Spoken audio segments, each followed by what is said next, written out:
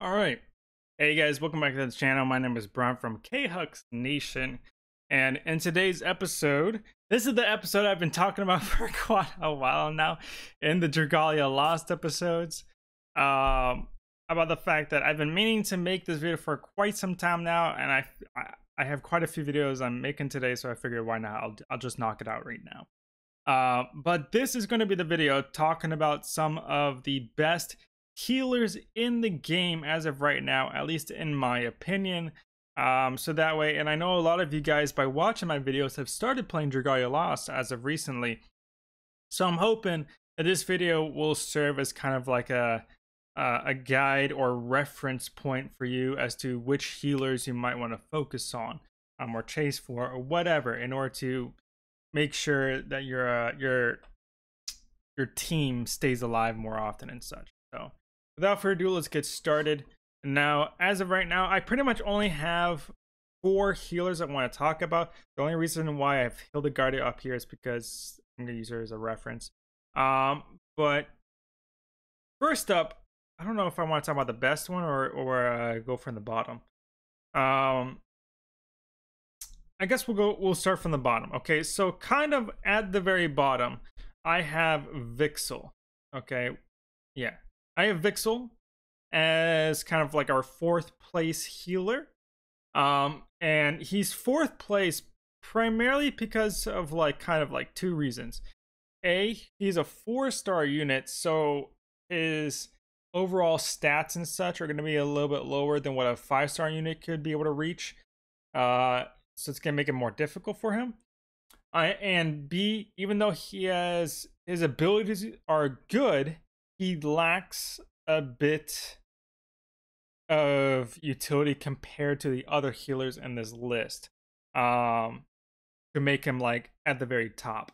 But he is, in my opinion, still one of the best, at least top 4 or 5-ish best healers in the game. So even though he lacks a little bit more, just slightly more compared to the others, he's still pretty good.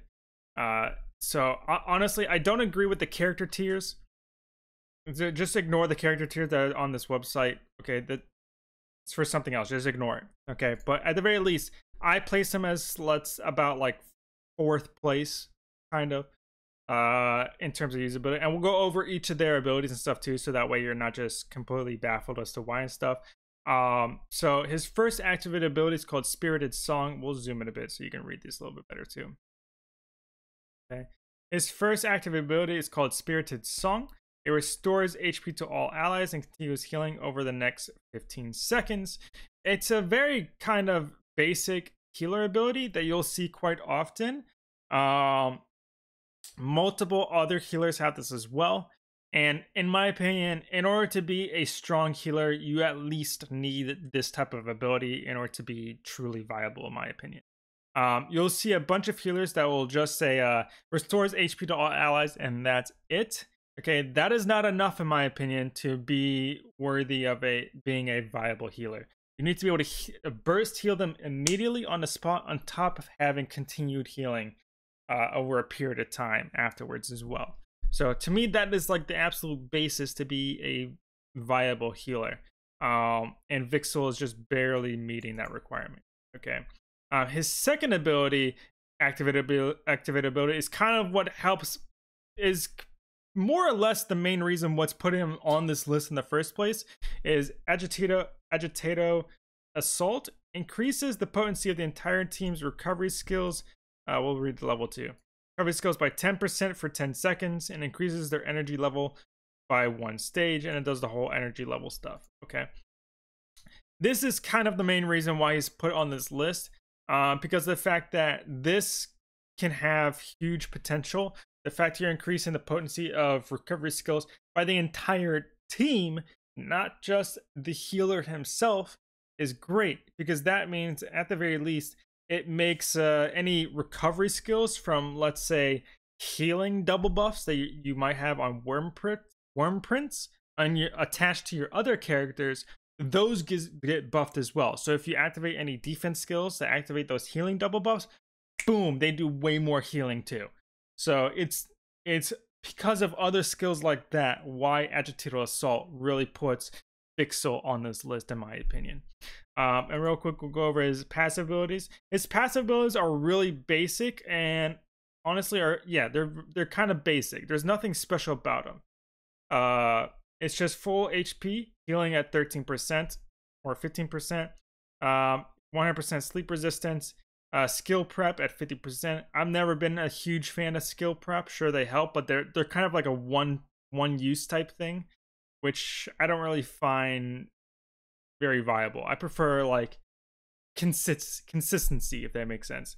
As well as co-op ability is recovery potency 6%. So for the most part, most of his kit is very basic. It's the Agitato Assault though that kind of put him out as like the bottom of this list. He's, in a way, you can almost think of him as like an honorable mention, if that makes sense. Okay. Now, next up on the list, we have like a bit of a tie between Heinwald and Valentine's Hildegarde. Okay. And they're kind of like on the opposite side of the spectrum. We'll talk about, no, I guess we'll talk about Heinwald first. They're kind of tied.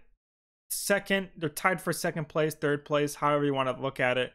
I will say Heinwald is probably third place just because of the fact that Heinwald is more of a DPS healer. He's probably one of the only DPS healers in the game as of right now too.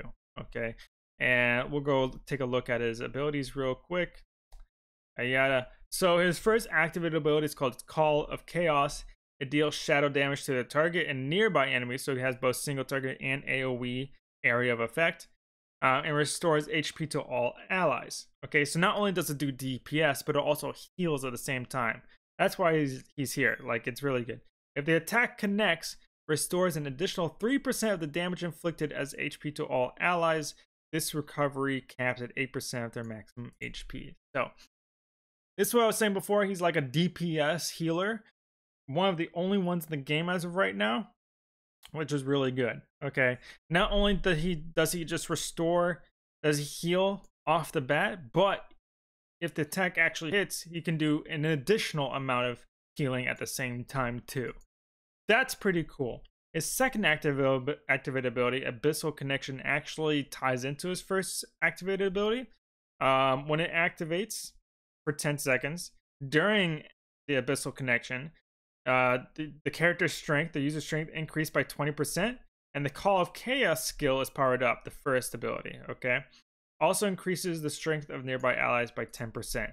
So not only does it act as like a support ability by buffing your allies' strength, it buffs up your first activated ability, making it stronger. Okay, and also increases your own strength by 20%. So basically, by activating Abyssal Connection, your Call of Chaos is just hugely buffed. So that whole, if the attack connects, restores an additional 3% of the damage inflicted as HP to all allies. That portion right there gets hugely buffed as well. You're dramatically increasing the amount of healing that you can do with this character. So if you can basically make what is this character called, you can make Heinwald almost like, give him like a bit of a DPS build, and boom, he can do crazy amounts of healing on top of being able to dish out some damage as well. So that's kind of why he's on this list. He's one of the only healers in the game right now that can kind of do something like this. So very good.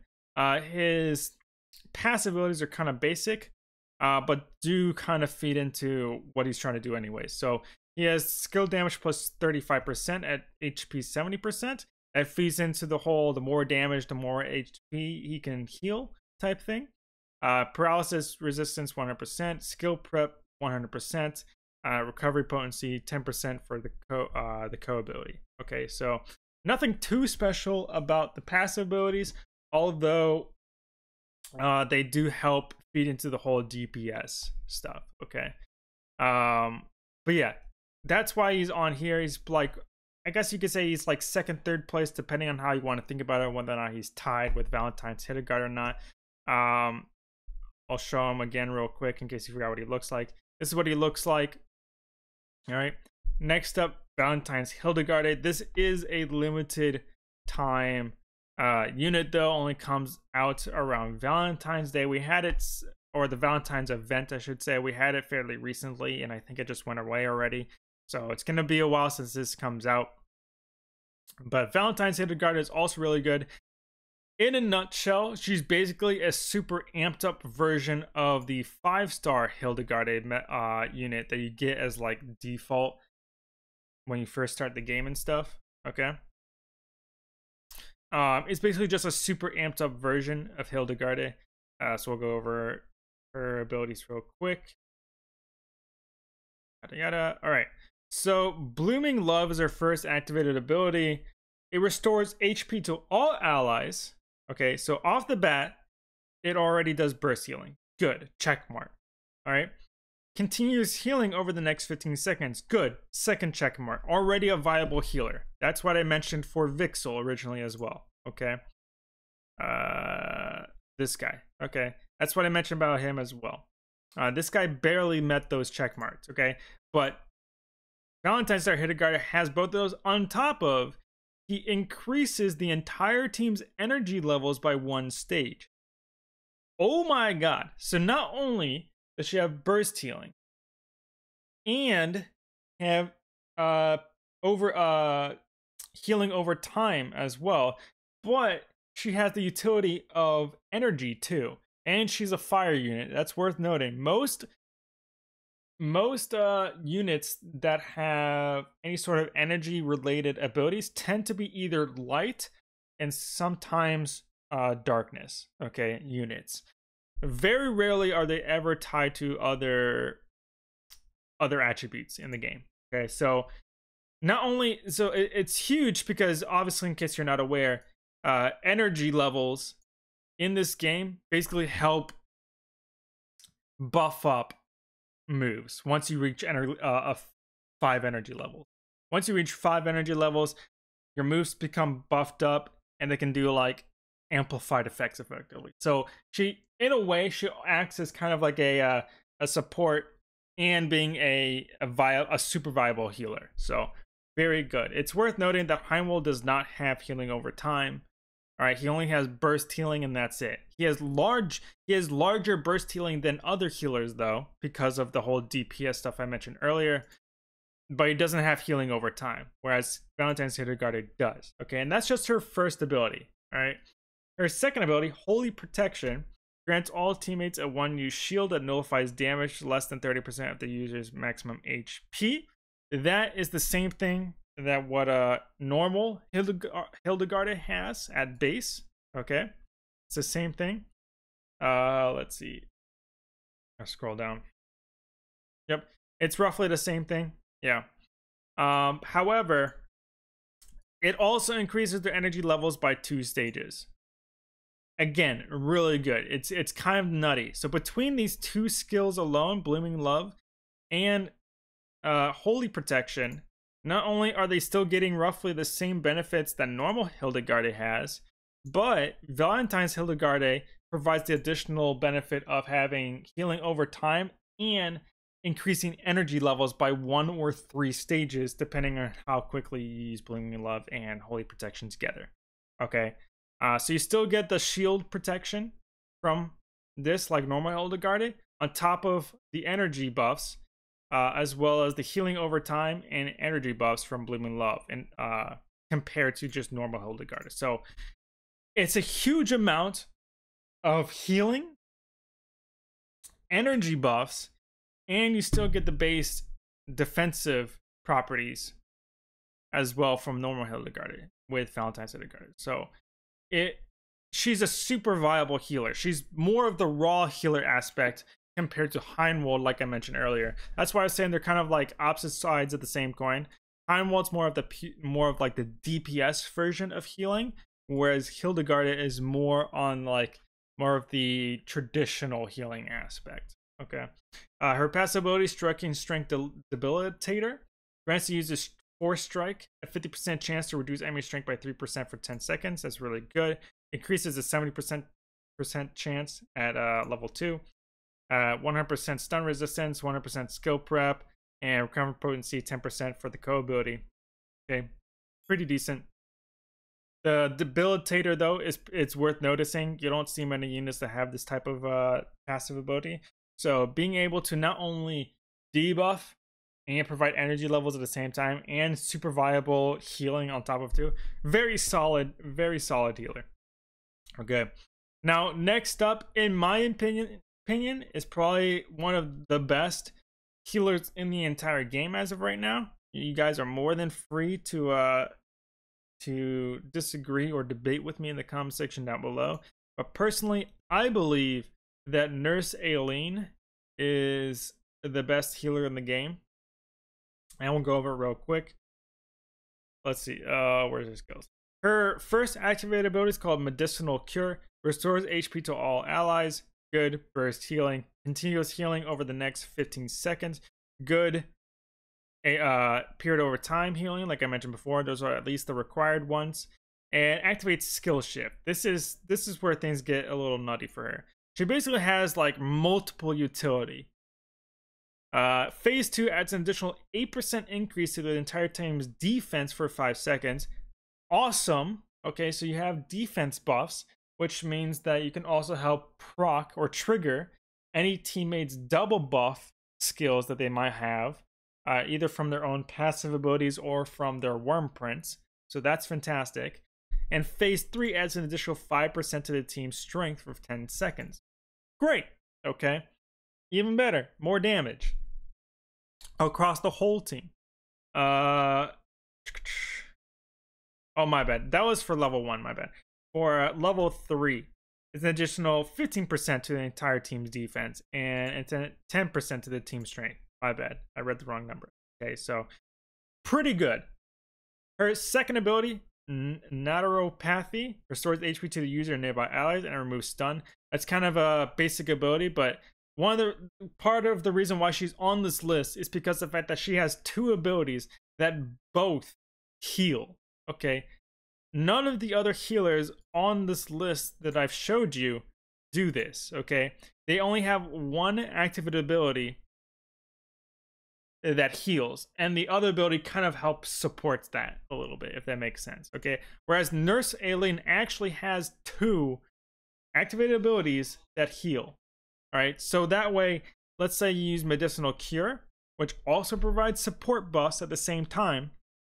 Okay, and can also trigger double buffs if needed too. But let's say you activated this, and then all of a sudden, right afterwards, you take a huge blow, you need healing immediately afterwards. Nurse Aileen can still provide more burst healing with Naturopathy immediately afterwards. Okay, so you can basically like chain heal. On top of having burst heal over time, support buffs, you have a second healing ability that also removes stun too. It's not too important, but I guess it's worth mentioning. So to basically chain heal at the same time. That is huge. The best way to think about it is that Nurse Aileen is basically the most raw form of healing in the game as of right now compared to any other healer, in my opinion. So, her passive abilities, okay, she has skill pep 70%. That's okay. Stun resistant 100%. This kind of standard.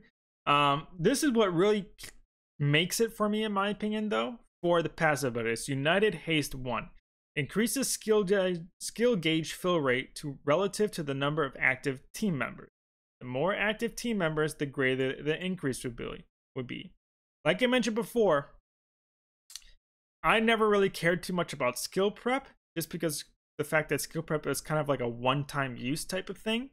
I prefer consistency throughout the entire battle, especially for the more harder, difficult content as well. Those battles will take a while. Being able to use an ability only at the very start of a quest doesn't help me too much for long drawn out battles. So, and this is also partially why I consider haste to be one of the best mechanics in the entire game. So she has one of the best mechanics in the entire game to help get her skills faster. So not only does she have insane value from her skills, being able to have burst heals, heal over time, support buffs, okay, on top of chain heal, but she can get them a whole lot faster from her own passive too. Being able to let you chain heal even more often. So it's kind of nuts. I think that was it in terms of her abilities, right? So yeah.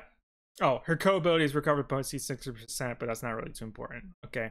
So that's kind of why, in my opinion, I personally believe Nurse Aileen is the best healer in the game, just because of just how much healing she can consistently do so often without, and this is not including any like worm primps or weapon abilities at all whatsoever either. Just on her own, she is like the most raw form pure healer in the game, who also has really good utility as well too from her medicinal cure, being able to provide defense buffs as well as strength buffs. Strength buffs, in my opinion, is more like icing in the cake. I would have been fine with just the defense buffs alone because, like I mentioned before, they can help trigger any double buff abilities that your team may have. But other than that, that was it for today's video, guys.